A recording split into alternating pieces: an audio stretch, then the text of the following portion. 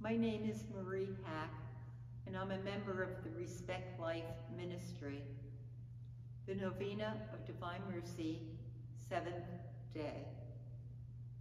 Today, bring to me the souls who especially venerate and glorify my mercy, and immerse them in my mercy.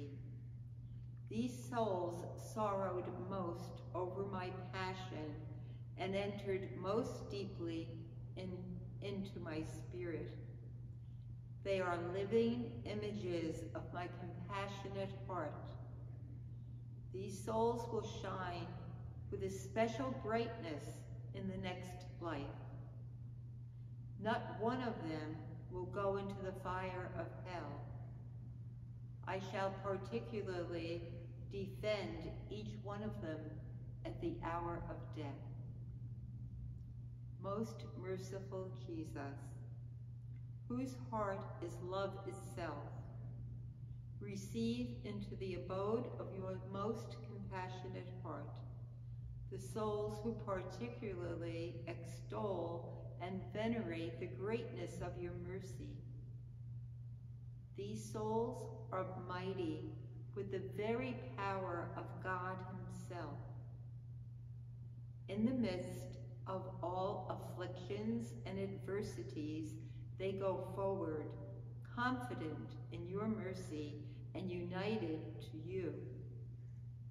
O Jesus, they carry all mankind on their shoulders.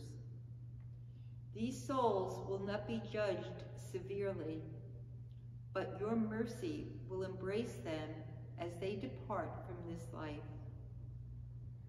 Eternal Father, turn your merciful gaze upon the souls who glorify and venerate your greatest attribute, that of your fathomless mercy, who are enclosed in the most compassionate heart of Jesus. These souls are a living gospel. Their hands are full of deeds of mercy, and their hearts, overflowing with joy, sing a canticle of mercy to you. O Most High, I beg you, O God, show them your mercy according to the hope and trust they have placed in you.